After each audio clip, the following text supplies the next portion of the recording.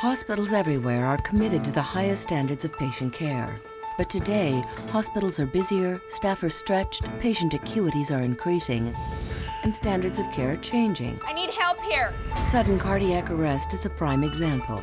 Recently, the American Heart Association, European Resuscitation Council, and International Liaison Committee on Resuscitation declared in-hospital response to sudden cardiac arrest can and must be significantly improved by including AEDs in BLS responses. The capability to provide early defibrillation within patient care areas is an obligation of the modern hospital. Healthcare providers with a duty to perform CPR should be trained, equipped, and authorized to attempt defibrillation. 30% of sudden cardiac arrests occur in a hospital environment. The likelihood of survival decreases 7 to 10% with every minute defibrillation is delayed. But evidence has accumulated that delays of 5 to 10 minutes are common before ALS teams can administer a first shock. The new treatment goal is defibrillation within 3 minutes of arrest in all areas of the hospital.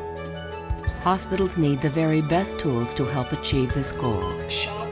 All clear? I'm clear. Shocking now. LP20 Defibrillator Monitor. What happened? He went down the hallway. We've shocked him once without a pulse.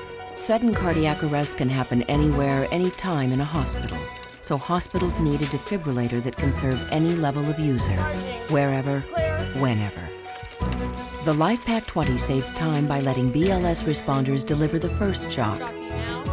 Then it saves more time by seamlessly progressing to ALS therapy options when the code team arrives. Charging, all clear? All clear. Easy to use for early defibrillation, advanced enough for the code team. LP20. Let's go see Grandpa. Hi, Mama. Hi. This must be your granddaughter. Nice to see you. I've heard lots about you, Sue. I hope you feel better. Quite a lot better, yes. Thank you.